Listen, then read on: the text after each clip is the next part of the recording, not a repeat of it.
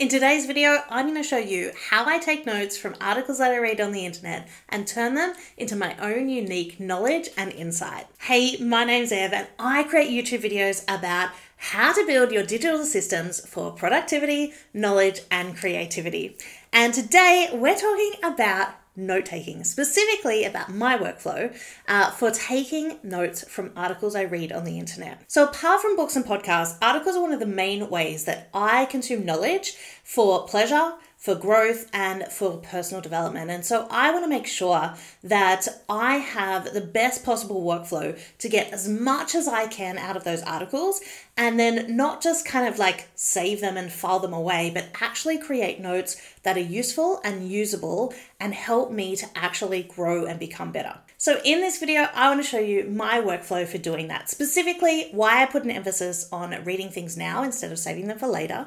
Secondly, I'm going to talk about my Spark highlighting process, which helps me to really focus on the things that spark me rather than trying to save everything. And thirdly, what I do with all of those notes once they are saved in my note-taking system. So let's dive in. Now, before we get started, let me just say my main purpose for reading articles is for my own personal growth, creativity, and inspiration. So if you have to read articles for things like academic or schooling, you may have to adapt what I say for your own particular purpose. So my whole process hinges around 3 apps that I use for 3 different processes in this workflow. So firstly, for reading and highlighting, I use an app called Matter, which is basically a reading and highlighting and save it later app.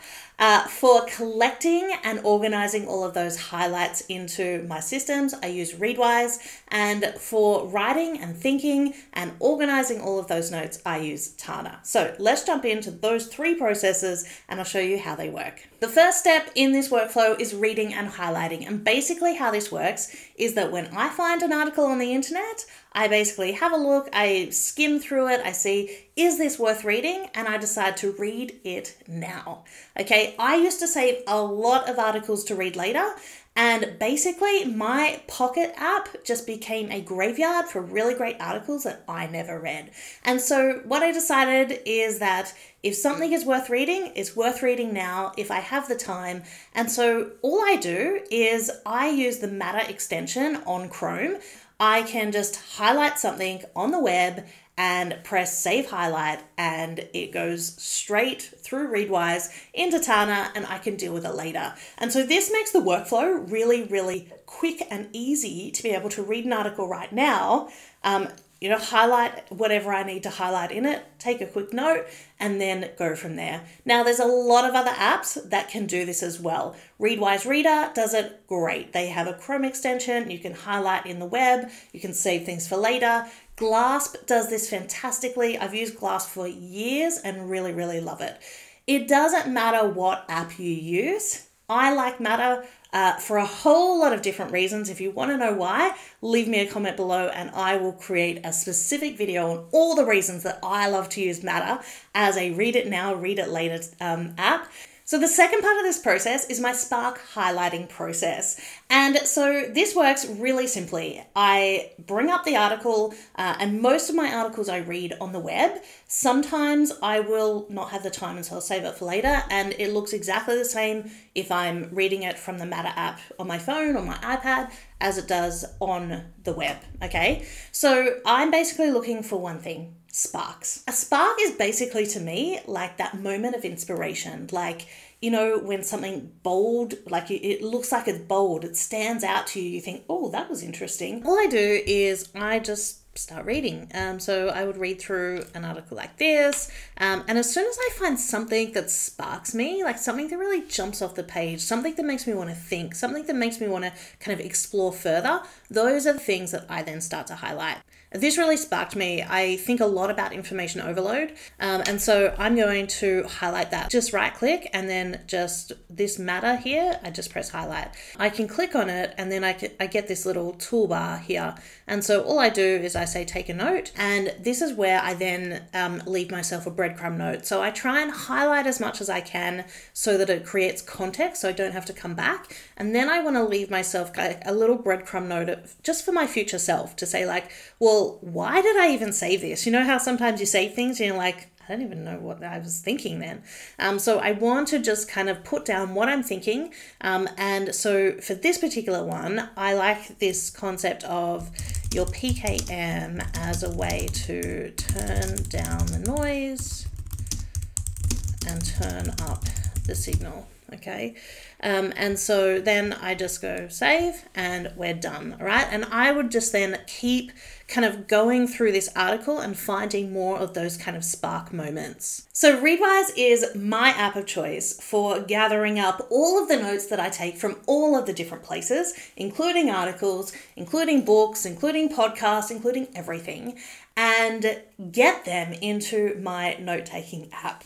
And so once I've done that, I know that all of my notes are going to be in Tana waiting for me for when I go and review them. And this workflow just works for me because what I can do is I can be fully present reading the article, just really immersing myself in it, doing all of that. And then I can trust that Readwise is going to get those notes to where they need to go in Tana, and I do not have to worry. So the last part of this workflow is, for me, the most fun, and that is actually having a place and a time to review all those notes so they actually become usable. So you implement them. So the sparks actually grow, and all of that inspiration that you collect on a daily basis is there for you to actually go and use. Once you collect a note, once you highlight it, once you give it a breadcrumb note, really it needs something extra, and that's your thinking.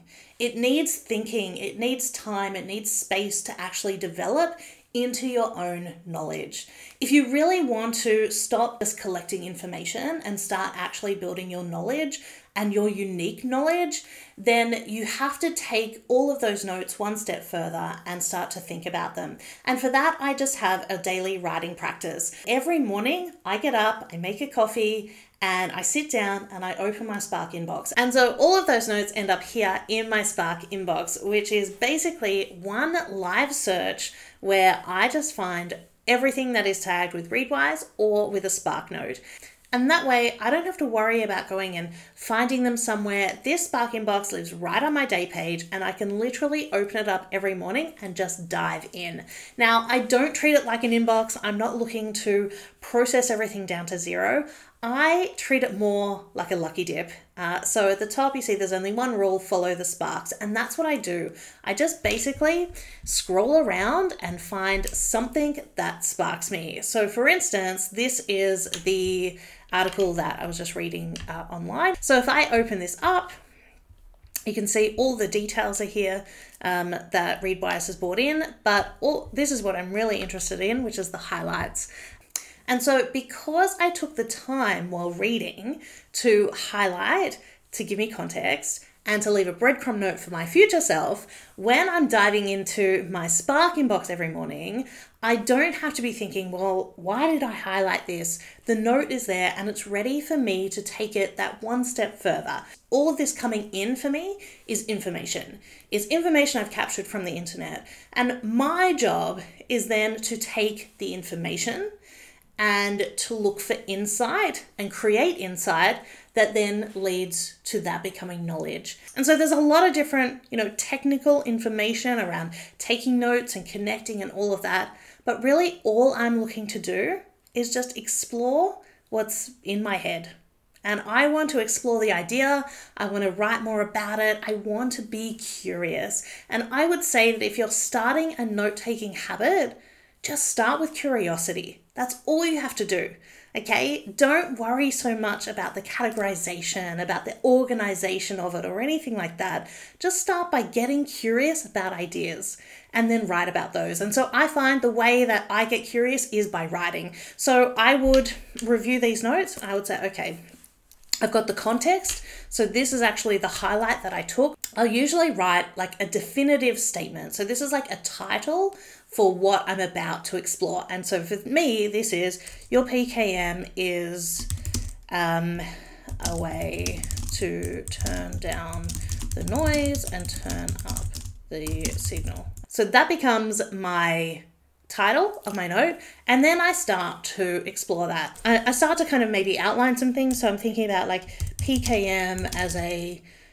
personal curation tool. There's that kind of thing. I think there's this whole idea of like filtering information. I like this idea of like turning down the noise. How do we do that in our systems? And maybe, okay, that leads me to think about like creating views that help you focus. And then turning up the signal. So turning up the signal. And I really kind of want to explore this. So what does this mean or look like? All right, and sometimes I'll outline like that. Other times I'll just start writing, you know, this is interesting because da da da da da. And so this eventually, the more I start to think and write about it, will turn into what I call an atomic note. And so all I do at the top is I tag it with atomic idea. Oops. Okay. And that then goes into my atomic idea list, and I can connect it up to other ideas. But the most important thing is I try and take the original highlight and breadcrumb note and then turn that into some kind of atomic idea. The difference between the two is that the first is the information. The second is my insight and knowledge that I'm bringing to that particular idea. And so this is probably the most important part to me of the whole process. It's not the technical parts of how do you write notes, how do you take them, what apps do you use, or anything like that. It's the habit and the ritual that you build around thinking and writing and creating knowledge. Not just collecting stuff, but actually thinking through, what do you think about this? How does this connect into something else you already know? So I hope you like this video on my workflow for taking notes from articles I read on the internet and turning them into my own unique knowledge. I have been doing this process for the past 3 years, and I can absolutely say it has changed my life. It has made me far more confident. I have more ideas. I am confident to share more ideas, and people ask me my opinion on all sorts of things because of that confidence. So don't just highlight and file things away, but actually take it one step further. Think, write, and create your own unique insight and knowledge on the ideas that you are collecting. If you liked this video, please make sure to give it a thumbs up and subscribe to the channel, because I create videos like this every week on the systems that you need for productivity, knowledge, and creativity.